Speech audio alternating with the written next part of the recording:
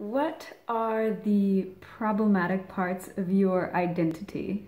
I'm guessing that there isn't any one person in the world who has all the identities that they have just easily. They skate through everything.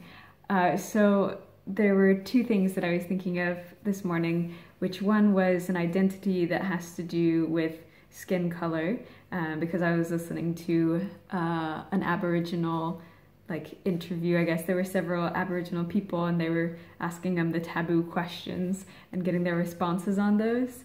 And then the other one, so that's an outward identity, and then there is an inward identity of sexuality. And I was watching this TED Talk by this lady who identifies as bisexual, and just the invisibility that she has because of her heterosexual relationship with her spouse. And so that's an inward identity. And then I was also thinking of active and passive identities, because one that I have, it used to be an active identity that I identify as an athlete.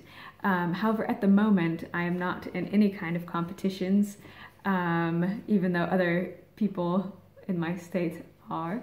And then I can think of identities that I have that are problematic and identities that I have that are helpful. The outward appearance, obviously I appear to be a white female, and so there are advantages and disadvantages to that. But yeah, I'm just curious to know if you have outward, inward, active, passive identities that affect you in your daily life positively, negatively, both, I guess depending on the context. I look forward to your thoughts below.